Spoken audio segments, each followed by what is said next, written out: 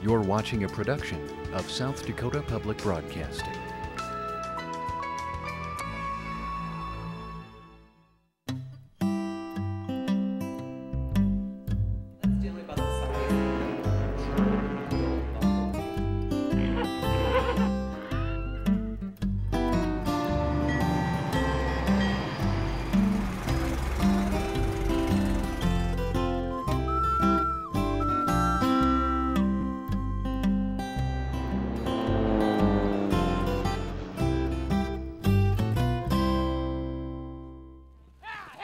South Dakota history is full of wonderful stories, horrible events, colorful cultures, hard work, great courage, important decisions, remarkable people. And yet, when people talk of South Dakota history, they often mention quirky people who didn't contribute much to the state, or events so odd that it's hard to imagine how they could have anything to do with us. It's tempting to say, let's forget these strange folks, and instead look only at history we know to be important to South Dakota's development. But there's a problem with that. These people and their stories refuse to go away. They're unforgettable, and that probably says more about us than it does about them. They are part of South Dakota. Their legends, characters, and stories handed down through time, hard or impossible to prove true or untrue. After a hard day, lots of us like to stop thinking about our worries and escape into the pages of a book or into the lives of characters on TV. Don't be scared, Charlie. People have always allowed themselves to be carried away by stories. Imagine instead of settling before a TV, gathering around a campfire and listening to a storyteller.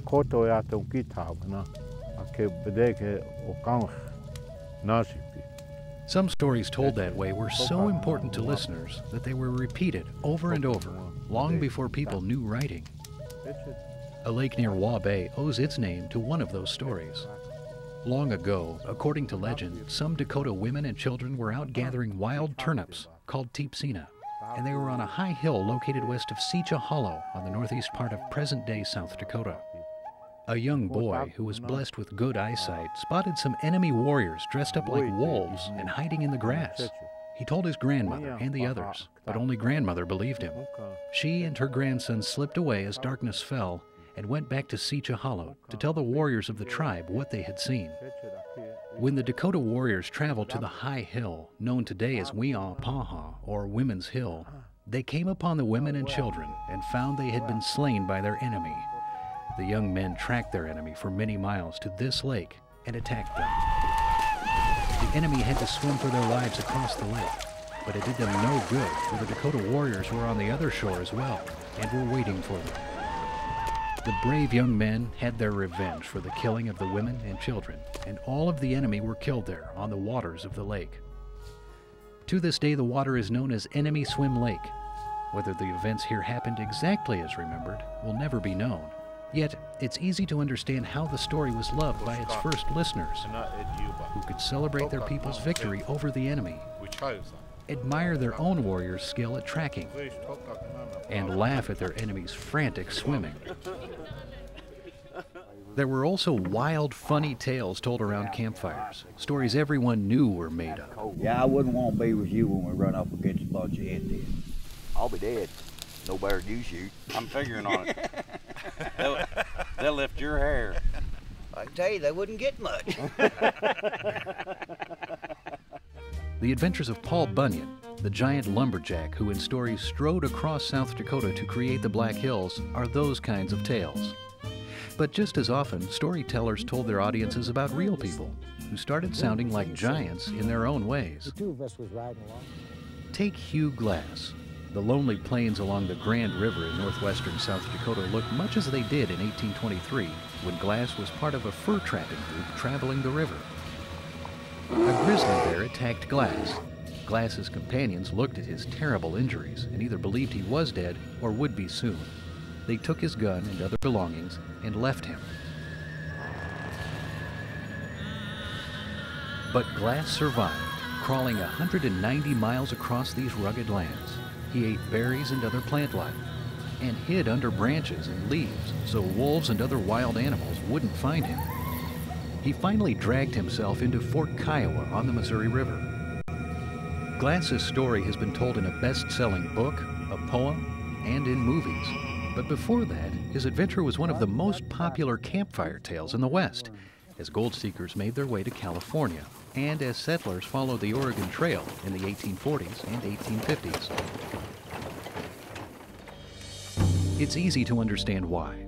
Those listeners found themselves in lonely lands too, full of dangers. If Hugh Glass could survive, they told themselves, so would they. Paul Bunyan was made up. Hugh Glass was real, although storytellers probably added to his tale to make it more entertaining. And then there are other well-known South Dakota characters whose stories fall somewhere between the fiction of Paul Bunyan and the reality of Hugh Glass. Maybe these people lived, and maybe they didn't. For example, did a real-life giant once roam the countryside around Gettysburg? Early South Dakotans talked excitedly about the Prayer Rock, which appeared to show giant human footprints and a handprint. Or was the Prayer Rock a hoax? An elaborate story with evidence made up by someone who wanted to get folks stirred up. The possibility of a hoax was also raised in Spearfish, where another rock was found by Lewis Thone, a stonecutter. Scratched into the slab, which came to be named the Thone Stone, were these words. Came to these hills in 1833, 7 of us, Delecamp, The stone lists 7 gold prospectors who supposedly came to the area 40 years before the Black Hills Gold Rush of the 1870s. All dead but me, Ezra Kind. Killed by Indians behind the high hill. Got our gold, June 1834.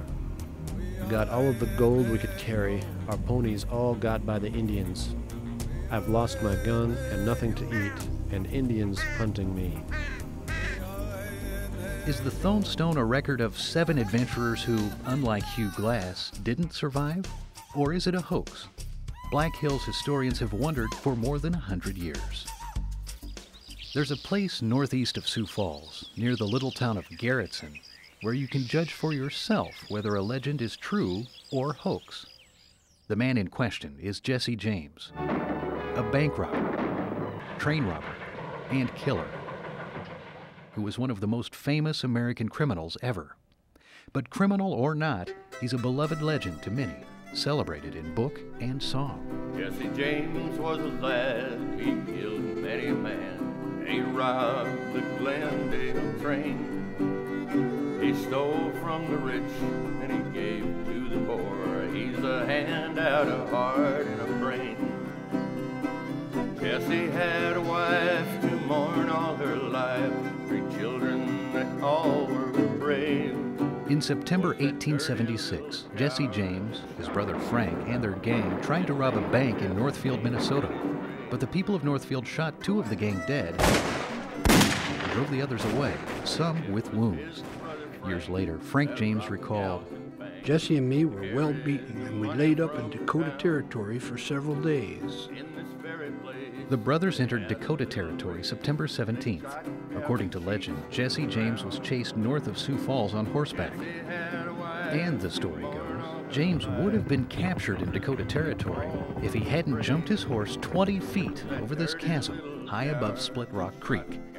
While visitors look at the chasm today and wonder whether the legend is true, a more important question might be, why are we fascinated by characters like Jesse James or gunslingers like Wild Bill Hickok in the first place? I believe people are very interested in loners and romantic characters. Wild Bill was very handsome, he was tall, he was different, and he personified the free-spirited American hero, and so I believe that people saw him as very different from themselves and someone that they could get lost in. He was an entertaining character and larger than life. Mary Kopko is director of the Adams Museum in Deadwood. As much as any town in the nation, Deadwood is famous for legendary characters who lived bizarre lives, drank too much, sometimes broke the law, and didn't really do much for Deadwood's improvement. Visitors especially like hearing about hard-drinking, cussing Calamity Jane, and gunslinger Wild Bill Hickok, who was shot down in Deadwood after living there only a few weeks. People visit Calamity Jane and Wild Bill's graves, admire statues of them, and even watch a reenactment of Wild Bill's murder. Say, Charlie, could we trade places? Sorry, Bill. My cards are pretty hot right now. You know I don't like to sit with my back to the door.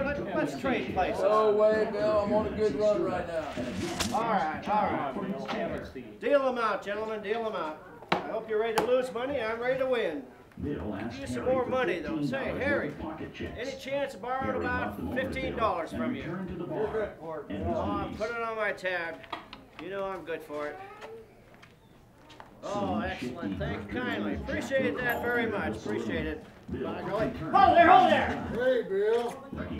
Oh, yeah. Howdy, Jack. Looking for a card game, huh? Maybe. Yeah, looks like you've been drinking a bit. Yes, you have, man. Okay. Get back to the game here, gentlemen. I can go one more here. Yeah, all right. How many do you need, sir? Okay. Directly behind Wild Bill, Jack will call.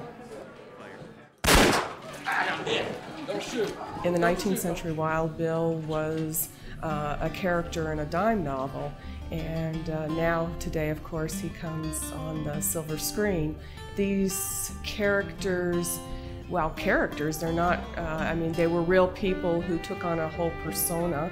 These characters are interesting and they fascinate the imagination, and I think that that leads people to start doing research. Research inspired by these characters usually uncovers lesser-known people and stories that should not be forgotten.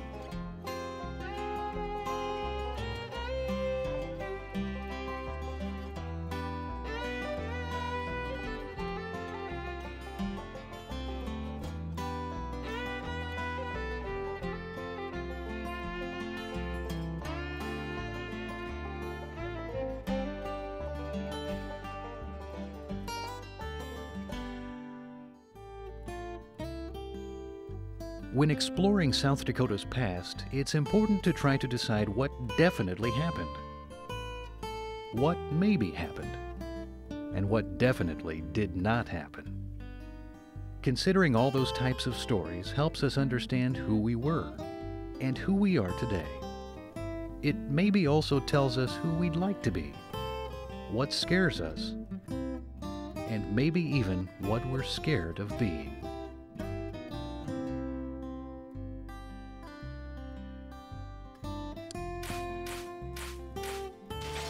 For additional information, a teacher's guide, games, quizzes, and more, log on to dakotapathways.org.